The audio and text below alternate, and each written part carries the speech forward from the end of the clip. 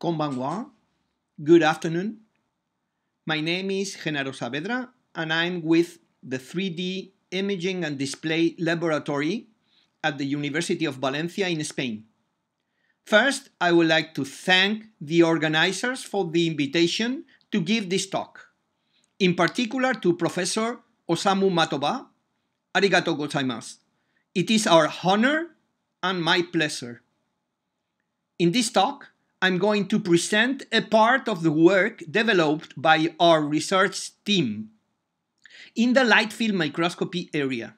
In particular, I will focus on the so-called Fourier Lightfield microscopy. As an introduction, I would like to briefly explain the basic idea under Lightfield imaging, which is also known as plenoptic or integral imaging. This technique is originally based on geometrical optics, and each point in a given object seen is supposed to emit an isotropic cone of rays. If one wants to reconstruct the position of the different points in a 3D scene, a tracing back or back projection of all rays arriving to a given reference plane will do the work. But for doing this, the whole information about the impact position and the incidence angle of each ray has to be measured. The theoretical function including this information is called the plenoptic function at the object reference plane, L in this picture. All light field imaging systems aim to sample this function at the given plane as densely as possible. Here you can see a typical sketch of a conventional microscope with an infinite conjugate objective. The front focal plane of the microscope objective, considered here as the reference object plane, conjugates to the back focal plane of the tube lens, where the image sensor is located. Note that the information collected by this sensor is not suitable for 3D reconstruction of the 3D sample, since all angular information onto the reference object plane is summed up at each pixel of the sensor. Thus, no back projection is feasible and no 3D reconstruction is possible. Note that diffraction of light provides in this case a resolution limit onto the reference object plane of lambda over 2Na, lambda being the wavelength of the light emitted by the sample, and Na the numerical aperture of the objective of the microscope. The first attempt to collect angular information in the object plane using a microscope was implemented by locating a microlens array at the previous image plane in the so-called Lightfield microscope. The sensor is now displaced to the back focal plane of the microlenses. Rays passing through the center of each microlens are now collected by different pixels on the sensor, depending on their propagation direction at the image reference plane. Thus, both spatial and angular information are captured by the sensor. Ideally, the spatial sampling of the plenoptic function is here related with the pitch of the microlens array, while the angular sampling is determined by the number of pixels of the sensor behind each microlens. In this way, for a given microlens array and sensor, the smaller the pitch of the array, the better the spatial sampling and the worse the angular sampling. It is worth to say here that the high spatial resolution is the most valuable feature of a microscope. Thus, in the spatial angular trade-off, a small array pitch is a must to preserve the resolution of the native microscope as much as possible. Note that the main assumption in light field imaging systems is that each pixel captures a single ray passing through the center of the corresponding microlens. This ray comes from the conjugated point of this center of the microlens onto the reference object plane. However, due to the wave nature of light, each sample point generates a spot onto the microlens with a finite radius m times the spatial resolution of the native microscope, m being the magnification of the microscope.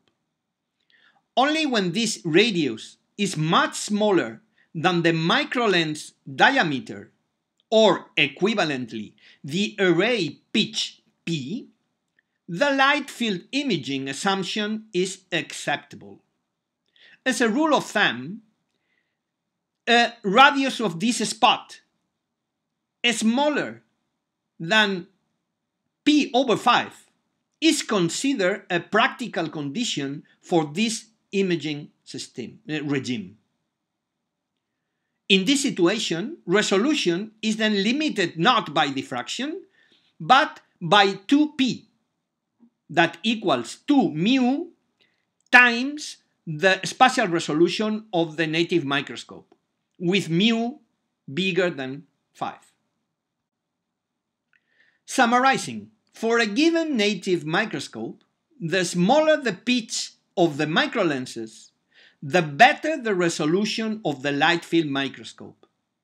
However, diffraction effects prevent the use of really small microlenses.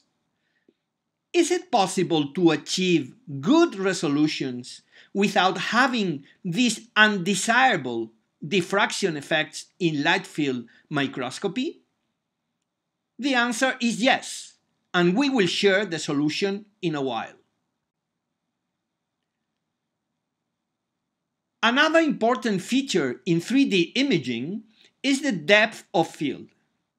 This parameter is defined as the extension of the axial interval around the reference object plane with transverse planes acceptably focused onto the sensor. It is easy to understand that only within this region a good enough 3D reconstruction can be performed. Elsewhere, reconstruction will lead to a blurred render of the sample.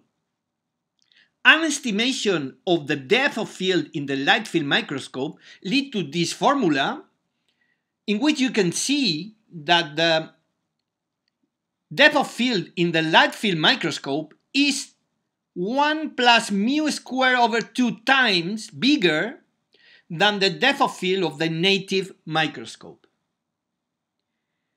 Since mu must be bigger than 5, clearly a light field microscope increases the depth of field with respect to the native microscope more than 10 times.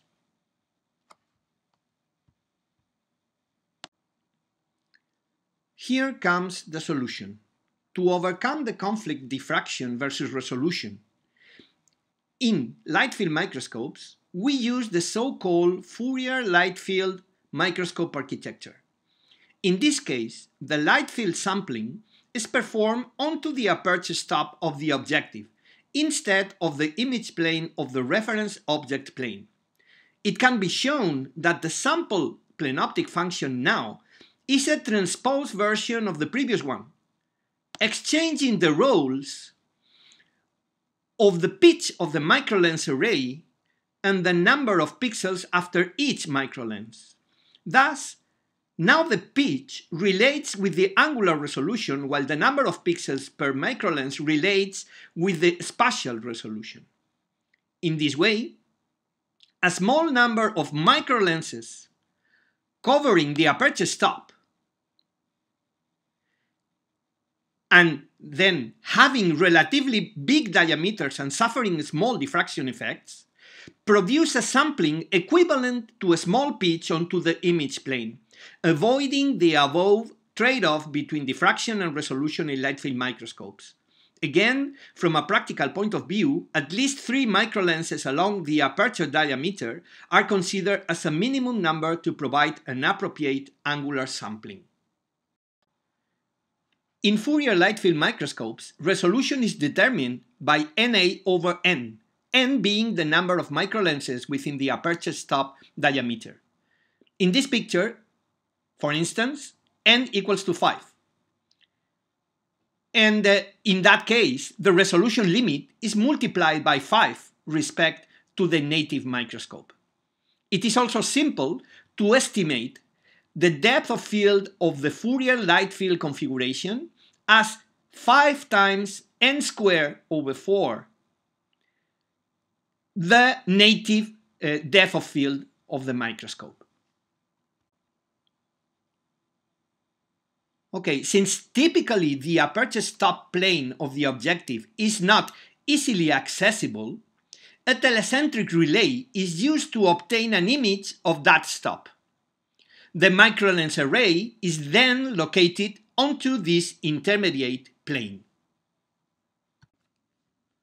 In fact, a Fourier light field microscope can be easily implemented as an add-on on many already available microscopes. A complete microscope with an infinity-corrected objective has a tube lens that focuses an intermediate image of the sample at its back focal plane. This focal plane coincides with the front focal plane of the eyepiece, both forming a focal relay. Thus, the eyepiece projects the image of the reference object plane to the infinity in such a way that the observer focused it onto its retina without the need of accommodation. The observer's eye, pupil, is located onto the image of the aperture stop through the telecentric system tube lens plus eyepiece. It is then easy to substitute now the observer's eye by a microlens array and reproduce the scheme of a Fourier light field microscope.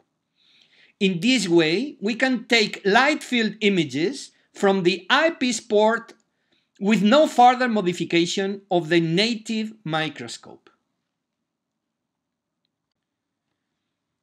To have a flavor of the performance of this novel configuration, we consider here a summary of the relevant parameters of the 3 configurations, namely conventional, light field, and Fourier light field microscopes. A detailed discussion of the derivation of them can be found on this reference by our group. We reproduce here the particular values for a practical implementation with a 20x 0.4 objective.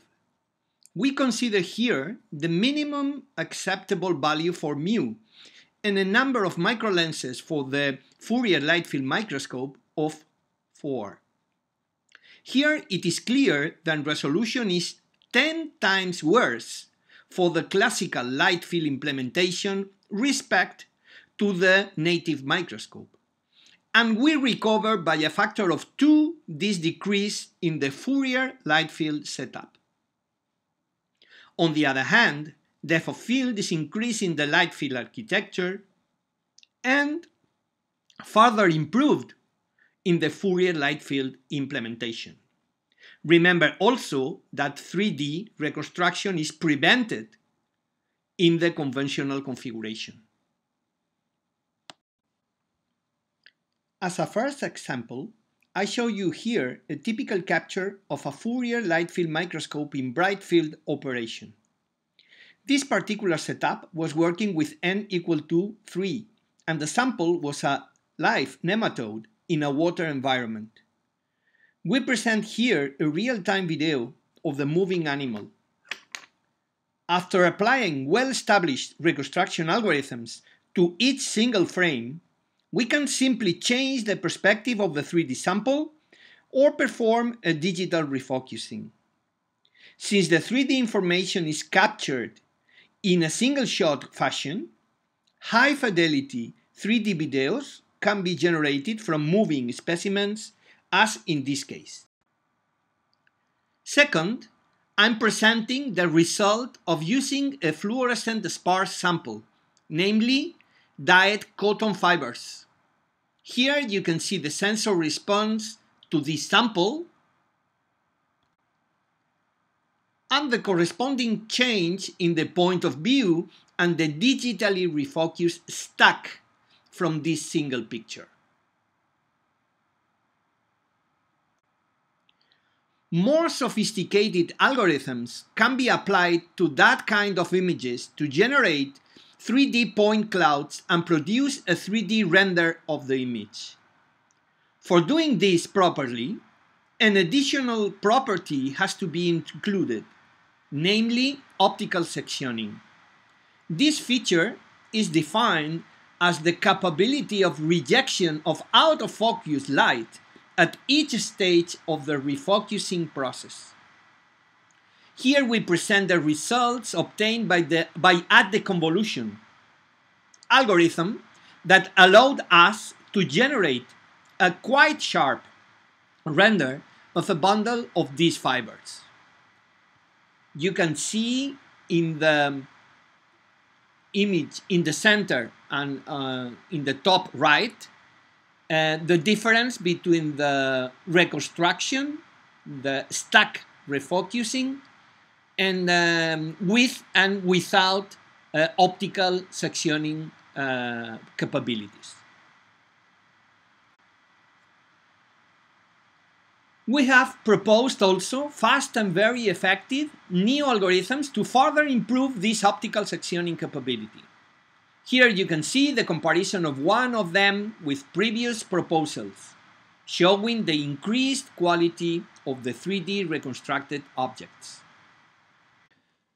Last, I would like to point out that this novel architecture is especially well suited to be combined with any technique using pupil plane masking.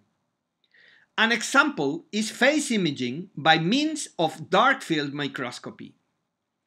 This technique allows the visualization of transparent objects, otherwise invisible, by blocking some regions of the aperture stop of the objective. The easiest classical implementation of dark field imaging corresponds to a parallel illumination of the sample and a tiny blocking filter at the center of the aperture stop. In the Fourier Lightfield microscope, this blocking can be achieved by removing the contribution to the register image of the central microlens in the array. After the proper reconstruction, we can obtain now 3D high contrast images of 3D transparent objects.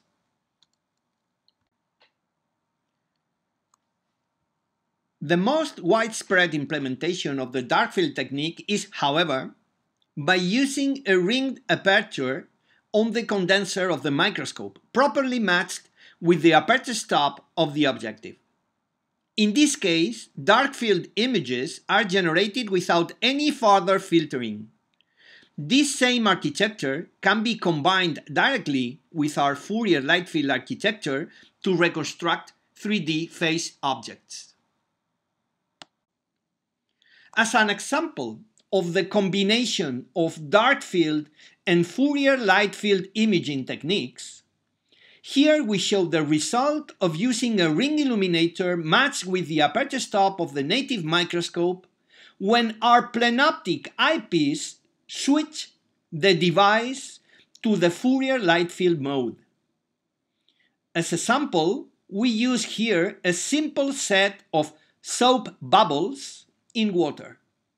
These bubbles are naturally transparent, but they acquire a high contrast after the dark field illumination, and the plenoptic eyepiece allows now a 3D reconstruction of each bubble, allowing their 3D render as shown here.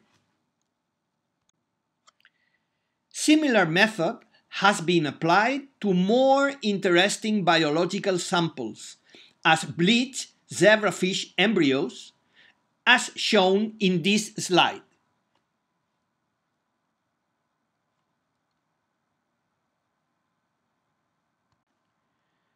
Finally, I would like to let you know that this architecture has been recently implemented in a commercial product built by a spin-off company from our laboratory. They will be really glad to answer all your questions regarding collaborations and tests you may be interested in regarding this technology.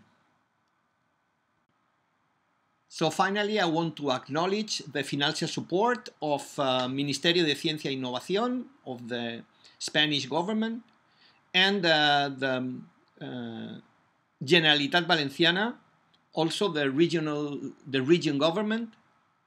And this is a picture of our research group. For a list of references, please take a walk on our webpage. And of course, I would like to thank you very much for your attention. So, arigato gozaimasu.